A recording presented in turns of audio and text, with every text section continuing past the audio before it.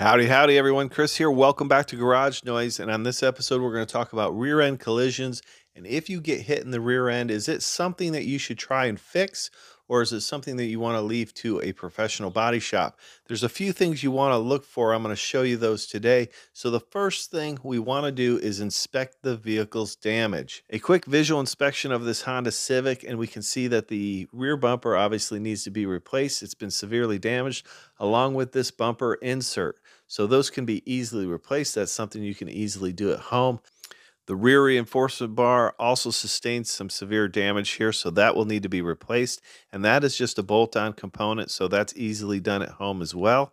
But my main concern is when you're inspecting your vehicle, you want to make sure that that impact did not travel the rest of the vehicle and damage the frame, the inner structure, or the floor. So we need to pop open this trunk and take a look for any hidden damage on the floor, the inner structure, the tail pan, or that frame rail. And the first thing I notice when I open up this trunk is I can look on the floor and I can see there's water and moisture buildup on the bottom of this floor. So that gives me an indication that it's been leaking. So my suspicion is that the impact flexed that rear tail pan, broke the seal on from the trunk to the rear tail pan and caused it to leak. So we need to make sure that gets straightened out. If this collision traveled past the impact absorber, what it's going to do is it's going to show in the form of a kink or a bend on the frame or the inner structure or the floor pan. So that's what we're looking for here. We're just evaluating it, looking for any obvious kinks or bends that are not natural to this floor. You'll also want to inspect your frame rail from the outside, and we're looking for any kinks or bends that do not look natural.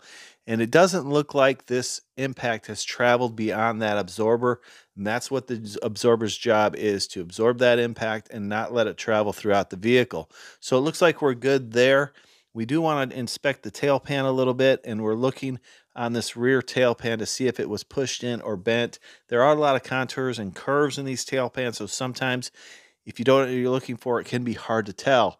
But I do know that the trunk took a hit right here. It scratched the trunk, so we know that this trunk was pushed in to this tail pan right here, and it bent that little bracket there, which is not a major issue, but that is probably what caused that flex, caused the trunk to be leaking, and something that needs to be straightened out there. I did notice that the edge of this deck lid has been bent in slightly, so we need to straighten that edge out. For that, I'm going to use a body hammer and then a rubber mallet on the underside to straighten that edge just a little bit, and then we can fill it. So a collision similar to this, you can easily do this at home. All we're doing is bolting on a few different parts. We're doing a little bit of body repair and some paint repair, and I'll show you exactly how to do that stuff. So now we're going to block over this with some 220 grit sandpaper. I just want to get an idea of where the high and low areas are so I can tap down any high areas before we put a thin coat of filler. So after straightening the edge of the deck lid and then blocking it flat and then cleaning it off, you can see here that it's a real shallow little dent. So what we're just going to need to do is use some glaze in here. It's already pre-prepped with some 220 grit sandpaper, and then we'll just put a thin coat of the fantastic glaze over it, and we'll be able to block this out really easy and get this straight and ready for primer. Before I lay in some body filler, I want to tape this up. I don't want any body filler going over the edge of that deck lid and on the underside. We want to keep it contained to this repair area. I'm also going to tape up the body line that's above that so we don't get any excess body filler in an area that we don't want to sand. So we're going to use a little bit of this fantastic glaze. Got a little bit mixed up here. It's not going to take very much at all. This is probably way too much, but we'll mix it in. Make sure it's all one uniform color. No streaks. So I laid it on this end, and then I'm going to spread it over the whole thing.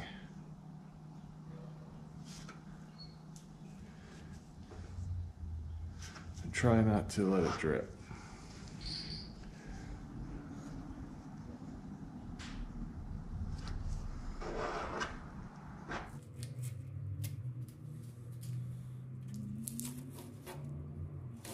Okay, so we have our filler here, nice and dry. We're going to use that same piece of 220 grit sandpaper. on this block, and we'll just block it out. Put my mask on so I don't inhale any of that dust. And we're just gonna block it in a crosshatch pattern. You don't really need any guide coat for this.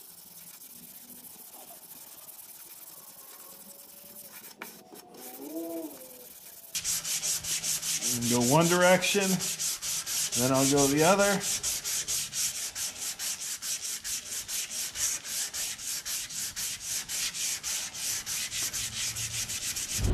I decided I am going to block over this with some 600 because I'm out of 2K primer, so I'm going to use a rattle can primer for this.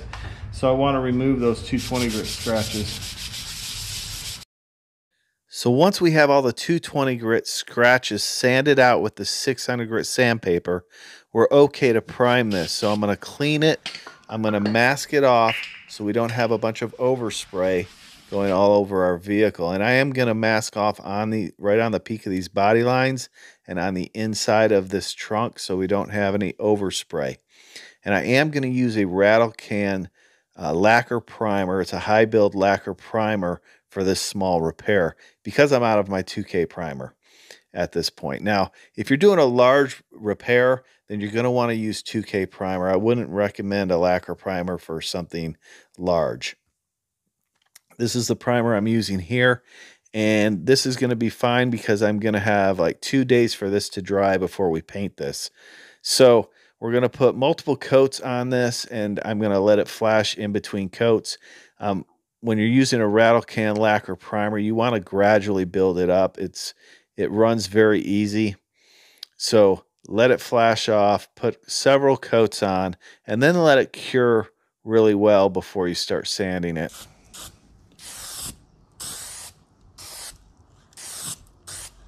Now I'm going to do a little bit of disassembly on this deck lid. We're going to remove that inner trim panel. We're going to remove the license plate. And then there's an outer trim panel that we want to remove as well. And then what we'll do is we'll clean this really well before we start preparing this for paint. Okay, we're going to use 600 on the orbital sander to prep out this panel for paint. The reason I like to use 600 grit sandpaper is it's a coarse enough sandpaper that's going to allow that clear coat to adhere properly, but it's not going to allow these 600 grit scratches to show through that clear. Remember, we're not painting this entire panel. We're painting over the primer and then clearing this entire panel. So we need a sandpaper that's not going to show scratches through the clear. As you can tell, I stayed away from the edges. I probably could have done all this by hand, but it had some scratches here that I think were in the clear coat. I just wanted to sand those out. So now I'm going to go around with a gray Scotch-Brite. This is gray scuff pad, I'm sorry. This is probably equivalent to like an 800 grit scratch, 8 to 600 grit. And I'm just going to go around and scuff up all these edges to make sure we get good adhesion when we clear. And the reason you want to stay away from the edges with the DA, the orbital sander, is you don't want to burn through. So if I'm just putting color over here, I don't want to burn through over here because now I got to put color here. And if you were up against another panel, there could be a color variance or a difference in the color. So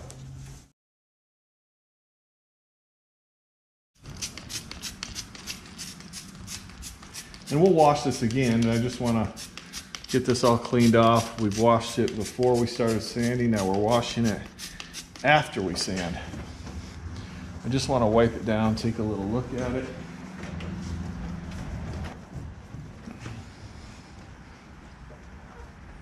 Now I'm just going to blow this off, and then we're going to tape up this vehicle, get it ready to spray.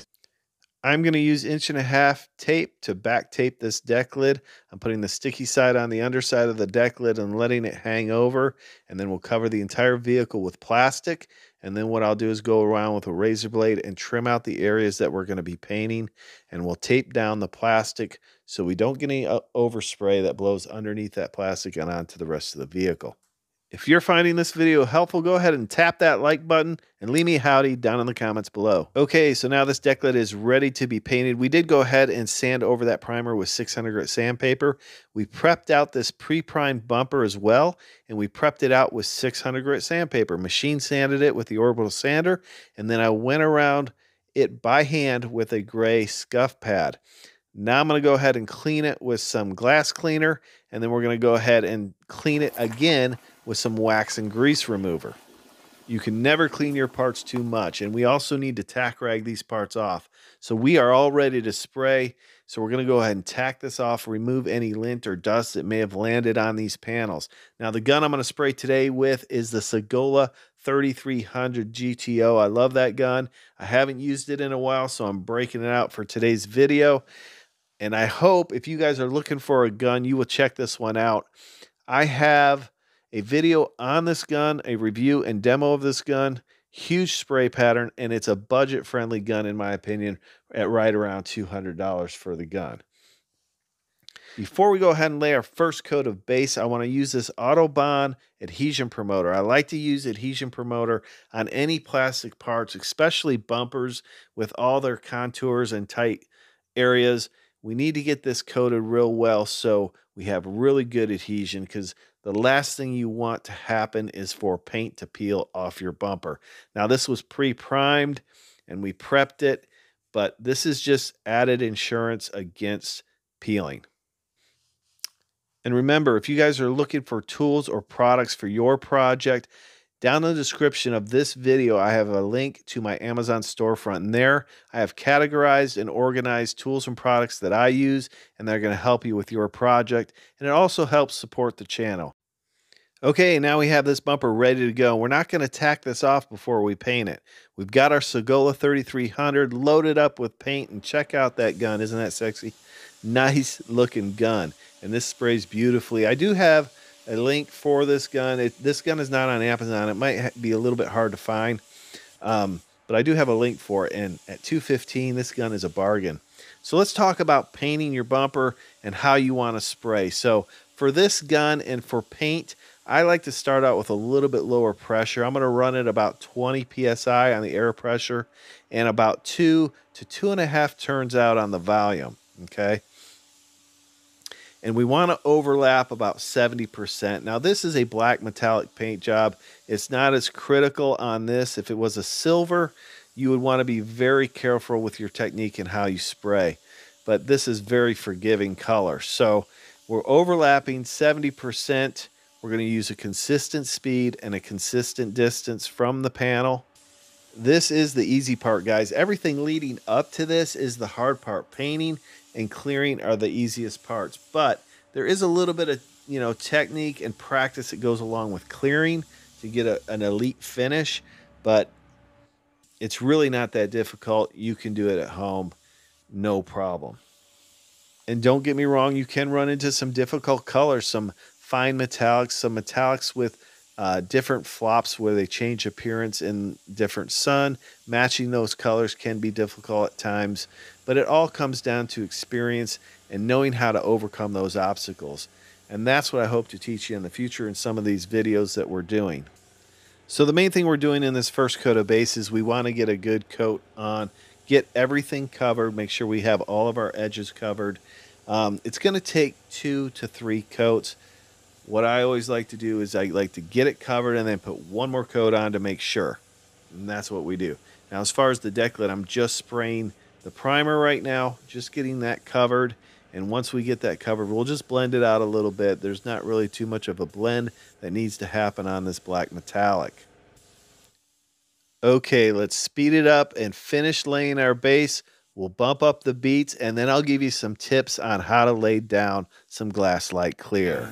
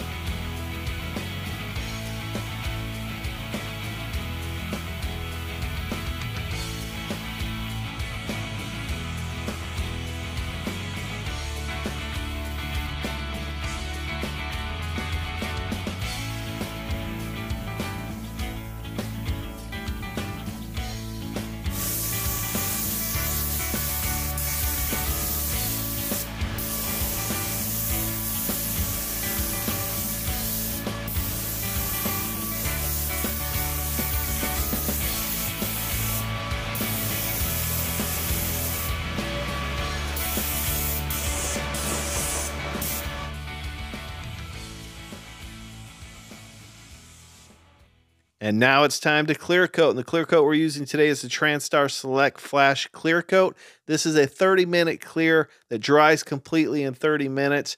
It's dust-free after 10, fingerprint-free after 15, and then completely dry after 30. You can cut and buff it and put it back together. It's a 4-to-1 clear coat. We're mixing up 4 parts clear and 1 part activator. I'll stir up the clear here a little bit. Some people like to shake it, whatever you prefer. You just want to get it mixed up. We are using the PPS system. This is a disposable cup system made by 3M. We just lock the top on the gun and we're ready to go. So on our first coat of clear, actually on this particular clear coat, this just takes 1 double coat of clear. So it's a quick clear, but look at the spray pattern on this Segola 3300 GTO. It really lays down a nice clear coat finish. And if you want to check out the review and demo, I will leave a link to that video at the end. Spraying clear coat is all about the air pressure and the volume that's coming out of your gun and your fan pattern. I spray with my fan pattern typically wide open. Now this particular gun here and most conventional guns, you want to run it about 28, 29 PSI is a good starting point. I like to use 3 turns out from closed for my volume. It's not quite wide open. It's about 4 turns is wide open, but 3 turns gives me enough material and the air pressure atomizes the clear coat well enough to give you a nice flat finish. You just have to really play around with your gun settings with the kind of gun that you're using or what gun you're using, but around those settings is pretty good. You want to be 4 to 6 inches away. I always say that. They recommend 6 inches, but I tend to spray a little bit closer than that. It really just depends how you like to spray. If you move a little bit quicker, you're going to be a little bit closer to the panel. Now, what I'm doing when I'm spraying is I'm evaluating the clear coat and how that clear is laying down on the panel. With black, it's a lot easier than it is with, say, white. You can really see the reflection of the clear coat in the light.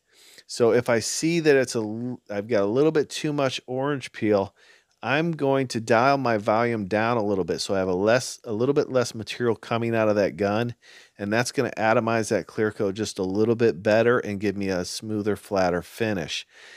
You want to have thin coats of clear, 2 thin coats of clear typically. Now, like I said, this clear coat is a 1 double coat of clear coat. So you'll see me go over an area and then I'll go right back over it. And that's a double coat of clear. So that bumper is completely done. I've got a double coat of clear on it and it's completely done. And that's what I love about this clear coat. You spray 2 coats on, 1 double coat I mean, and you're done. And you don't have to worry about letting it flash off, putting another coat on it. It's good for small areas and bumpers. I wouldn't pay, it's not made for a whole car. It's made for spot repair. So I'm double coating this right here, and then we'll be done with this, and we'll take a good look at the finished product. And I am done with this clear coat now. It's ran its course, so I will be looking for another quick drying clear for you DIYers. So now you can take a look at the finished product and see how flat this Segola sprays this clear coat.